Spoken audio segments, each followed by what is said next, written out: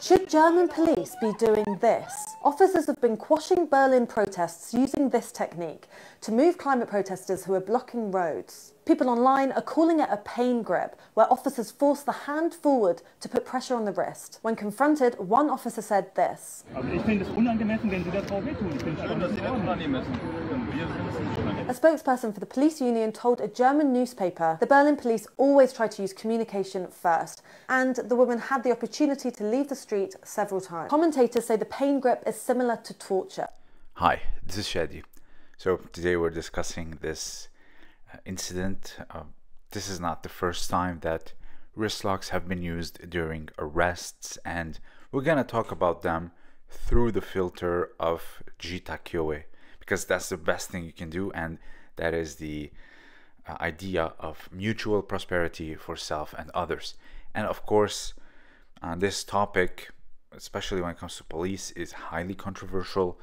It can cause a lot of problems, heated debates, so on and so forth. But let's discuss things through the values of Judo, because I do believe that's the best way to approach things when done, especially when it comes to safety. So this idea that wrist locks are considered now acts of torture, in my humble opinion, I think it's a bit of an exaggeration, because consider techniques such as waterboarding, etc.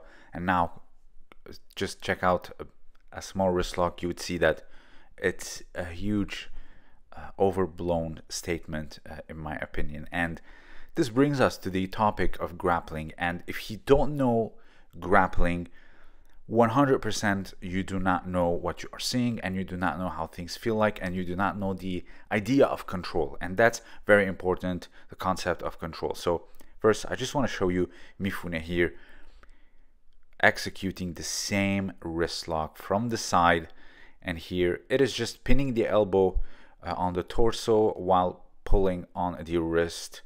Obviously it can cause pain, but the idea here is to control. There is many ideas behind this wrist lock. So here, for example, let's see it in another demonstration. So here, as he is taking someone off the ground after an arrest, here you can see he can have that wrist and hand fully tied. Now people will say it's an act of torture. Well, if it's an act of torture and it should not be done, well, just the simple act of handcuffing can be considered torture, because you are somewhat putting the hand in a position of a te gatame, as you are seeing here. That also can be very problematic and painful, but to say it's torture, personally I think it's an exaggeration. And now, granted, what these people are doing, what are they protesting for? Is it civil unrest? Is it looting? There are just so many things that can go wrong, and I'm not gonna go case by case, but I'm just gonna talk about the technique itself, because the idea of control is very important. Personally, something like strangles can be very dangerous, because think about it. You have the first one being you don't know what you are doing. Maybe you're a beginner and you just learned it. Check out the subway incident that happened a while back. Two, if you saw the Diaz guillotine incident, the way the head bounced off and just hit the floor, that's also very dangerous and problematic, and it should not be executed, because there is a risk, if taken too far, intentionally or unintentionally, death is inevitable, or at the least severe brain damage. Now, this wrist lock here is for two things. The first one being obviously to nullify the main hand, so you know that you have it within your grasp, and the other one is actually very far, so you know that they're not gonna strike you with the other hand. The other hand cannot reach your belt. The other hand cannot do anything, while the other one is fully in your control. And if they try to do anything, or if they try to run away, if anything they try to resist, you can simply increase the pressure.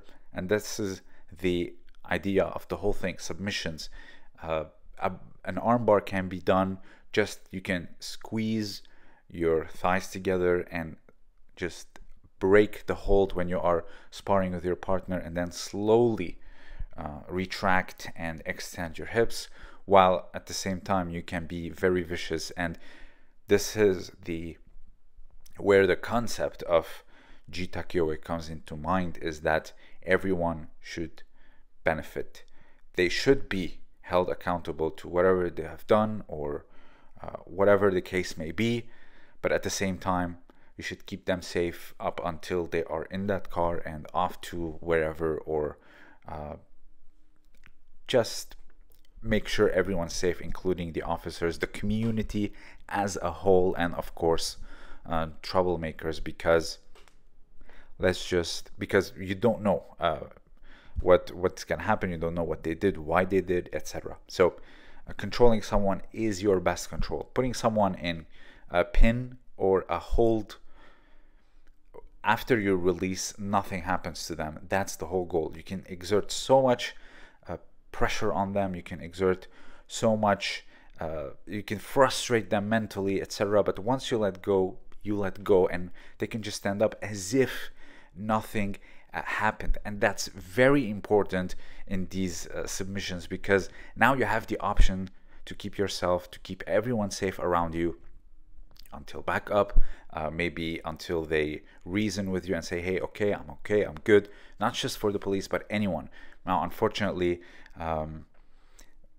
that's not good all the time, because if I'm not mistaken, Leandro Lo, may he rest in peace, tried to do the same. He controlled someone, he tried to reason with them, and then they came back, and unfortunately he passed away in a very ugly manner. So but I don't think anyone with a bit of ethics, with a bit of human decency, etc., would promote police brutality, no matter the race, no matter the country, etc. So controlling is very important. And of course, before the whole thing, try to reason. There's always the ability to talk with someone, to reason with them.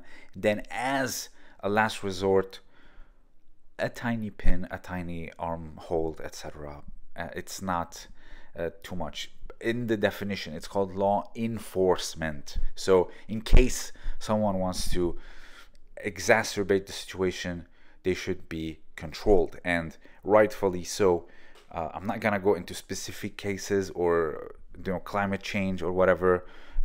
That doesn't matter. What I'm trying to point out here is that to say something as basic as controlling someone and holding them so they don't do more trouble after they have been warned verbally is idiotic, in my opinion. And please let me know what you think down below. This was Shadi, and thank you for listening.